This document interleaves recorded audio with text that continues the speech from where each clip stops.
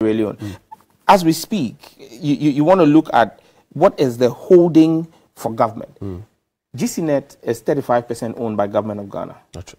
Through three entities: Ghana GCB Securities, Ghana Customs Authority, and then you've got a third one. There are three government agencies in there that hold shareholding inside of GCNet. Okay. That comes to 35% for on behalf of government. Now, what that means is every time GCNet makes profit, every time GCNet charges the 0.4% that they charge, government of Ghana gets 35% of that. When GCNet declares profit, government of Ghana gets dividends because government of Ghana has 35% of the shares of the shareholding. Okay. But when you take for example the Unipass system, for example, government of Ghana has 0%. Okay. So but they will charge 0.78. But they're going to charge more, 0.78. So it means the importer and the Ghanaian person who is conducting business at the port is going to pay more, and government of Ghana is not going to get anything.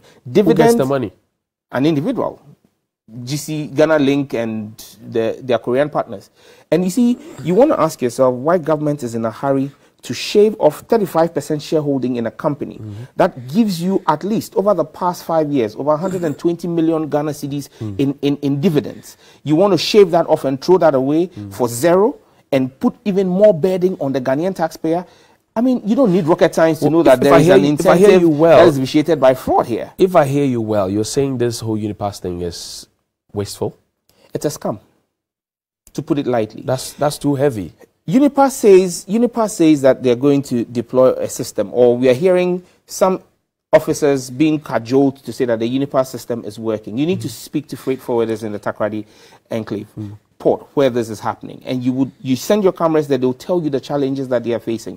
Unipass does not have a system that is running. In fact, West Blue has filed an intellectual property suit in the High Court against Unipass, because it's interesting that Unipass that comes in is supposed to come in with a superior system, has come in with a system that is a direct replica of GCNet and West Blue system. In fact, in places where West Blue is supposed to charge 0.28, which is their fee, and Unipass is supposed to charge 0.78, you see that the typo is even made in there. So you see that it's basically something somebody has picked up here and just dumped here. Who could this somebody be? You're mentioning